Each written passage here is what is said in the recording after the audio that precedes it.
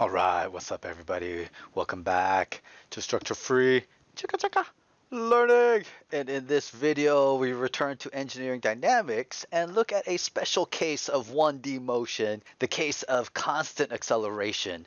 And what we'll do is derive the equations that are really popular for constant acceleration that we use for 1D motion and examples of objects that experience constant acceleration include really anything that's falling. So like you throw a ball, and after you release the ball, that object is only be experiencing constant acceleration due to gravity. And in general, anything that has acceleration only due to gravity is an example of constant acceleration. I'll show you a picture of an inclined plane. And here, this object released from rest on the incline is experiencing constant acceleration. And so these are all examples of constant acceleration. So constant acceleration is a special case where the acceleration, whether it's respect to time, respect to position, with respect to velocity, is just equal to a constant or a number. I'll call that AC. So what I could do is, with this constant acceleration case, I can use AC, it's a constant, is equal to dv dt, and integrate this to get velocity as a function of time. And then once I have the velocity as a function of time, I can use this relationship to get position as a function of time very quickly. All right. I could also use this relationship where we eliminate time, and this would be this AC ds equals v dv, and I could use this relationship to relate position to velocity with the constant acceleration value. We can come up with the three popular equations for constant acceleration using each of these three relationships in pink. And so we'll go ahead and do that. So here, for the first thing that we'll do in this derivation is determine the velocity with respect to time. And so in this relationship here, we're applying this constant acceleration value is equal to dv dt. And then I go ahead and I set up the integral. Again, AC is just a number. dt is equal to dv. I integrate with respect to time and velocity. So here this would be t naught to t, v naught to v right here. And usually the most popular sets of equations have the initial time as 0. So usually we would have t0 equals 0. The initial velocity v at time 0 would be v naught. And even the position at time 0 would be s naught, or some value right there. And so here, if I go ahead and I integrate this relationship, I would get ACT is equal to v minus v naught, and this will result in this very popular equation. This velocity with respect to time is v naught plus ACT.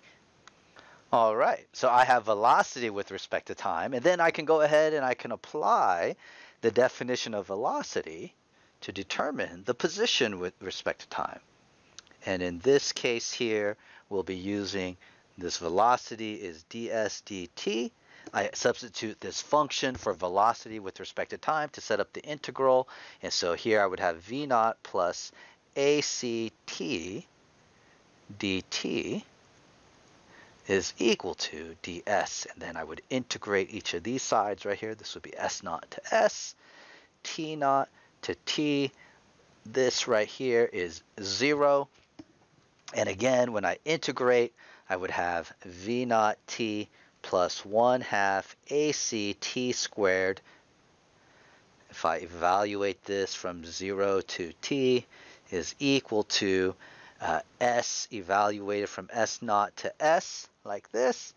And this, when I go ahead and I finish this out, this would be, if I evaluate, I would get that s is equal to s naught plus v naught t plus 1/2 ACT squared. And this gives me this rather popular position equation. All right, and then if I use my last relationship here, this relationship here, where I've eliminated or substituted for time and have a relationship between velocity and position, I would get, let's see here, this would be AC ds is v dv, like this. And again, that AC is constant, so no big deal. If I, boom, set up the integral, this would be S naught to S, V naught to V, like this. I would have ACS evaluated from S naught to S is equal to 1/2 V squared evaluated from V naught to V. And this yields another popular relationship. This would be AC times S minus S naught is 1/2 V squared. 1/2 V naught squared. And you've probably seen it this way. V squared minus V naught squared is 2AC times S minus S naught, like this. All right. And this is, again, another popular relationship here. All right. And you can get this really, you don't have to integrate. If you actually here, if you took this relationship and solved it with respect to time, this would be V minus V naught over AC, and then you substitute this into the position function, then you would end up with the exact same relationship as we have down there. All right. And so these are my three very popular equations associated with constant acceleration. I have my velocity with respect to time, my position with respect to time, and then the relationship between velocity and position when I have constant acceleration in 1D motion. All right, hopefully this was useful. Take it easy. Structure free.